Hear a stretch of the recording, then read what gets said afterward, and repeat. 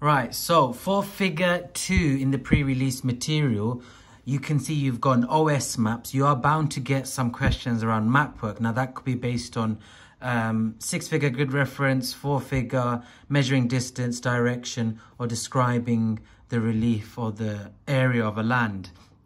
Now, we're going to go straight into some of these questions. We're not saying that these are guaranteed questions. It could be very different on the day of the exam.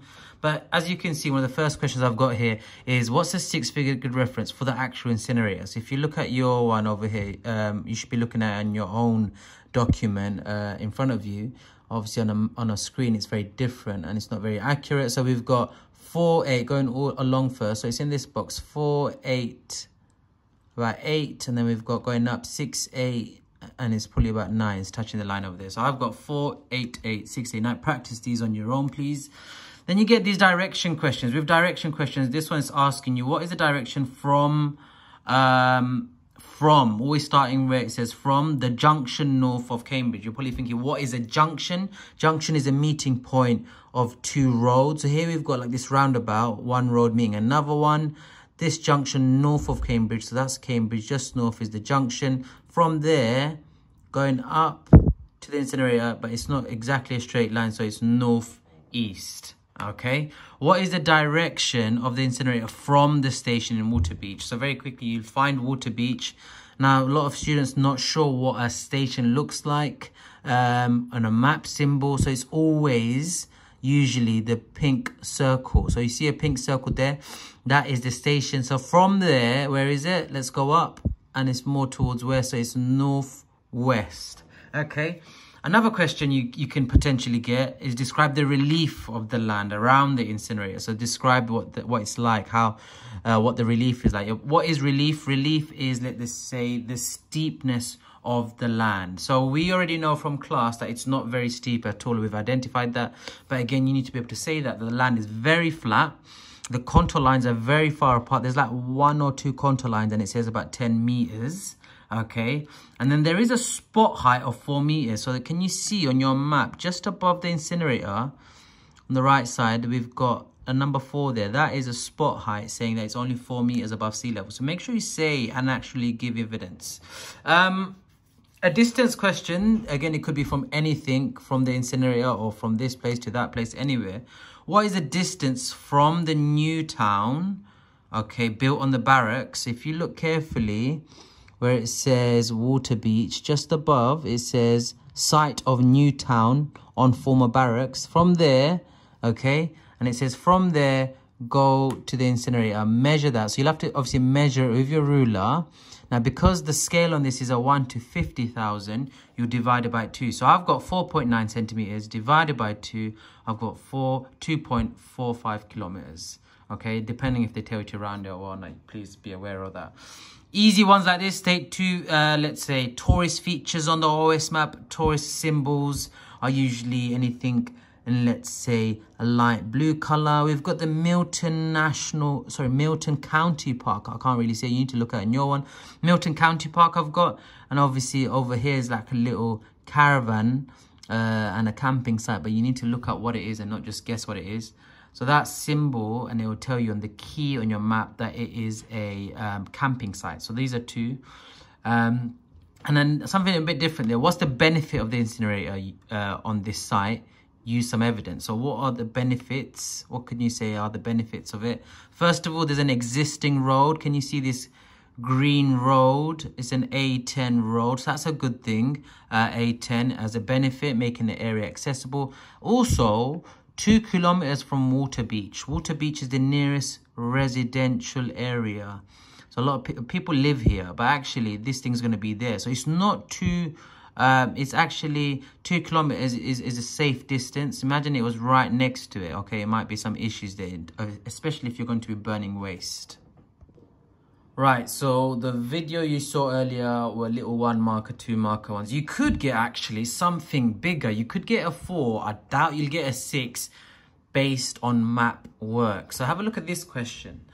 Explain why the proposed site for the energy, let's say energy from waste, EFW incinerator. So in other words, explain why the site, this area for the incinerator is a good location. Like, you have to be able to pick out certain things from this map and then explain it why it's actually a good location. So I've done this for you just in case it comes up. It's important that you make these notes just in case and remember the answers and the points made. So I've got 3 points. So for a 4 marker, you could try and shove all of these in.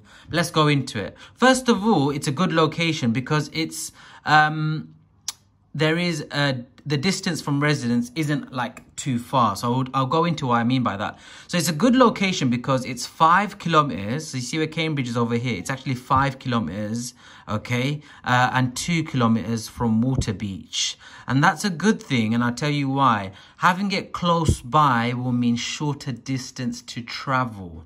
Okay, so if I want to get rid of some waste, I don't have to travel too far to go to my local site, waste management site. So that's a good thing in the sense as though it's more convenient if I want to get rid of something. So it's quite easy. Okay, that's one point. You could easily develop that. So use evidence and then explain. Then you could also argue that actually there's good transport links. A good location, this site, because of good easy like transport links. Remember we said about this A10, mentioned that. There's an A10 road making the area more accessible. So A10 easily connects to Cambridge, we know that, but also it can easily connect to London. But this, why is this good? Because it's easier for locals now to travel and dispose of their waste. And you could also say that actually people that live further out or from other areas can easily bring in their waste. And lastly, you must mention that actually this area is a good site because first of all, the land is very flat. We know that. So what's so good about that? So having a flat landscape is good. So it's a good location because the area is pretty flat. That makes it very easy to build on. Imagine it was really tall on a hilly area. It's going to be very hard. So that's good. Also, area north of incinerator has a spot height. Mention that there's a spot height. Use evidence. And you could also argue that also the land is already a waste management site. So remember, this incinerator is not just being built in the middle of nowhere. It's already on an area where there is other waste management services going on there. So they are building it on an existing site, so there's no need to expand, and you're just going to build it in an area on that site, and therefore that's a good thing because it doesn't threaten residents or any form of, let's say, green spaces and habitats. Right, this another extract from figure 2, which talks about the, let's say, proposed energy from the waste incinerator, gives you quite a bit of information. Again, I don't know if this will come up, but you just never know. But it just says, using figure 2, what are some of the economic and environmental benefits, and explain them. Like, is it going to be good? And you just have to argue a few points. So environmentally, what could you say, guys? You need to look carefully and figure a few things out. It says a lot of the 80% of the waste is currently going to landfill sites, but actually it could just be burnt at the incinerator. So you could say, well, we could definitely avoid landfills, and that's a lot worse. So therefore, again, same arguments I've said before: less air pollution, it won't contaminate the soil and water as much, and therefore that's a huge positive environmentally. There's another thing here about how a lot of the waste is going to be from this incinerator. It's going to be monitored by the environmental agency. So what's so good about that? Stay at that point. If you monitor pollution levels, it will limit the actual damage it will have on the environment. Okay, so they could limit the amount of CO2 that is being emitted, and therefore you could make further links about climate change. I've got one more environmental point, which is the site already exists. If you look carefully over here, it says Amey already has 162 hectare waste management park where they do recycling, biological treatment. So what you need to argue is that actually the environmental aspect positive on it is that actually they're just going to be building on the same space. So you won't have lots of green spaces lost, and therefore limited construction work, and therefore, you know, less airborne dust and stuff like that. Economically, guys, you could easily argue, look at some of the points over here.